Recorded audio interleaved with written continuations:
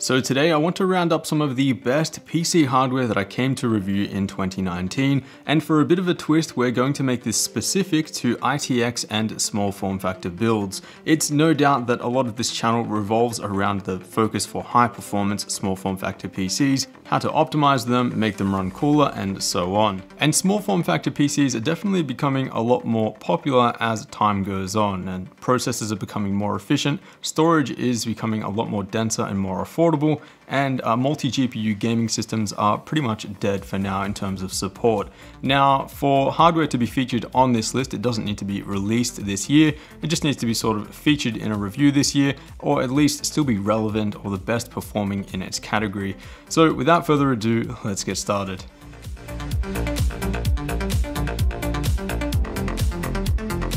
So let's start with some of the best low-profile CPU coolers that you can currently build with at different sizes, and let's start with the smallest of the bunch. If you do have a super tiny build, your best bet is the Noctua NHL9. With a height of just 37mm, if you're building in a case like the Velka 3, the Skyreach 4 Mini, or something else super slim, this is easily your best choice. It's also now available in a completely blacked out Chromax variant, which is nice and stealthy, and of course for both Intel and AMD sockets. Stepping things up, let's say you have 47mm of clearance to play with for your build. Your best choice here is the Alpenphone Blackridge. Developed by the creator of the Dan A4 SFX, this is one of the densest heatsinks that I've ever seen, which is one of the main reasons why it performs so well. A word of warning though, you won't be able to mount this on every single motherboard. You might have clearance issues when it comes to the IO shroud or heatsinks, so in that case you might also want to check out the Cryorig C7G, which also has some pretty respectable performance.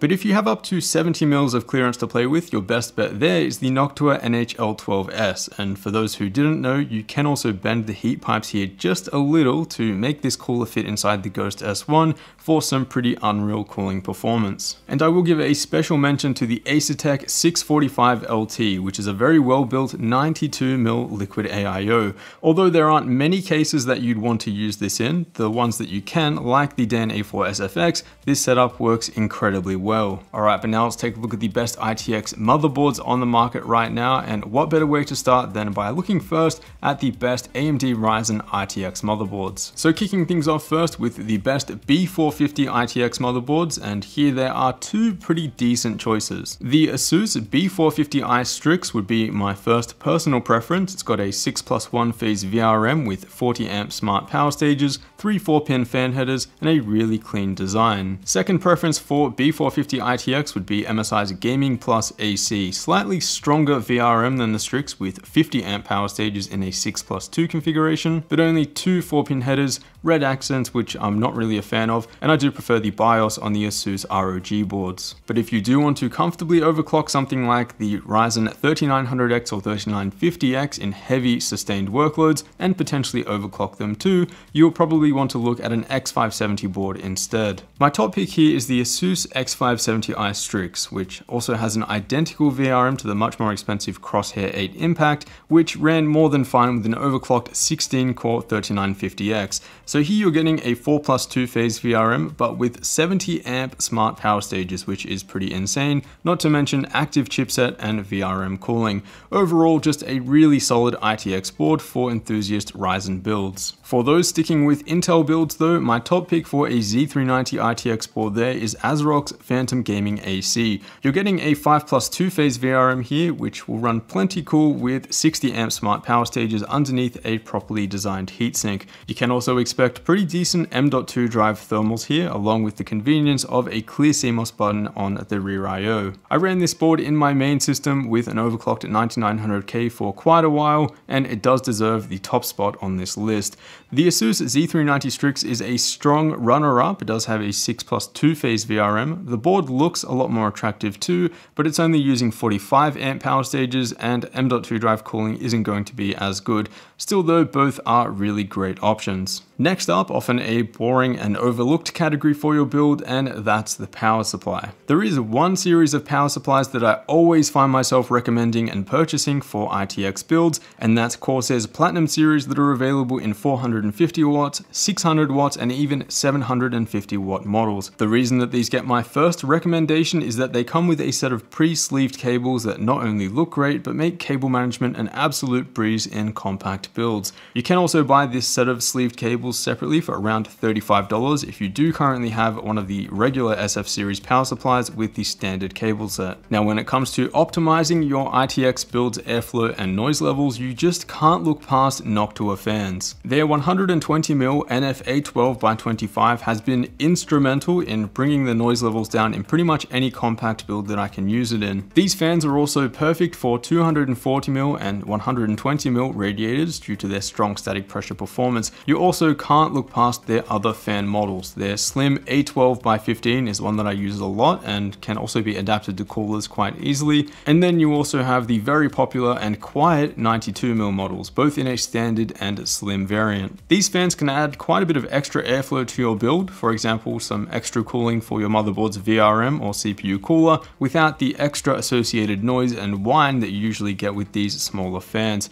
Again, these are highly recommended for coolers as well. Adapting the NFA9x14 to the Alpenfoam Blackridge, for example, will yield both a significant thermal and noise reduction. Now, graphics cards are a whole different topic of discussion, but I want to quickly mention a few graphics card models and cooler designs that I've found to work quite well in small form factor builds. Starting with the most powerful ITX card model, that's with a length of under 175mm, and that's MSI's RTX 2070 Aero ITX. To have this much power contained in such a tiny form factor is pretty insane, but it does work quite well too in terms of thermals and noise. I've used this card in builds with the 4-litre Velka 3 and the 5-litre Skyreach 4 Mini, both ridiculously tiny builds that you can easily fit in a backpack, and thermals and noise levels there were definitely okay. If you're looking for a GPU for a tiny LAN rig, for example, this is what I'd recommend.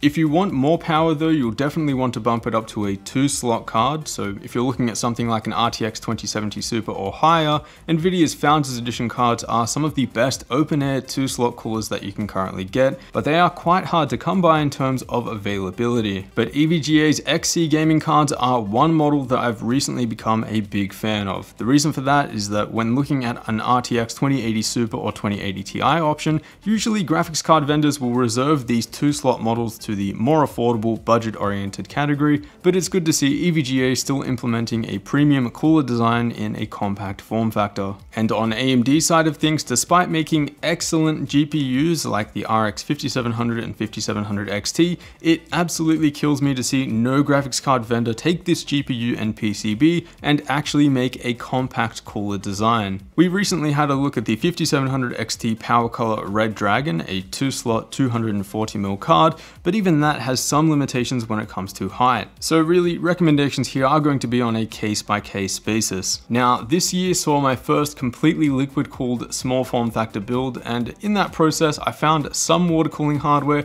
that just made that build so much easier. The first is AlphaCool's Solo LT CPU pump lock, which is both an excellent CPU water block and a quiet but powerful pump to run your entire custom loop. I tested this against the Apogee Drive 2 from SwiftTech, which uses a much more powerful DDC pump, but I found no difference between them in system thermals. So if you're running a single 240 or 280mm radiator in your compact custom loop, then AlphaCool's Solo LT gets a strong recommendation. I'll definitely be using this in the future. And I realize that I might sound like a bit of an AlphaCool fanboy, and I'm totally okay with that, but their 240mm Nexus radiator was seriously a lifesaver when it came to filling and draining my custom loop. By simply having the fitting ports on both sides of the radiator, you can easily repurpose this as a fill and drain port, saving you time, hassle, and also space in your system. AlphaCool also make the best quick disconnect fittings on the market. These two can easily be used to fill and drain your system without a discrete reservoir. Now, on the enthusiast train of thought, if you are building an Intel system based around the 9900K or 9900KS, it might be worth considering direct die cooling.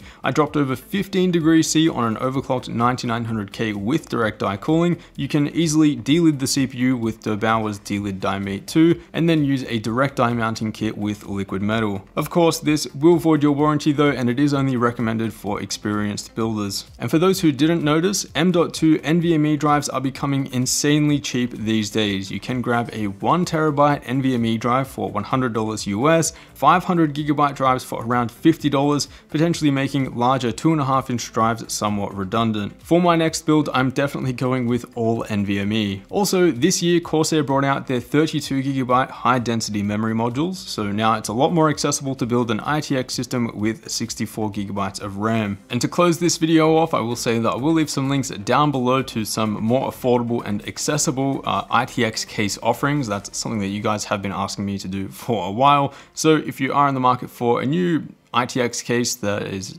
doesn't suck, but you can actually buy it at an affordable price, I will leave that linked down below, as well as all the other parts that we've discussed here today in this video. As always, guys, a huge thanks for watching. Consider subscribing down below if you haven't already, and I will see you all in the next one.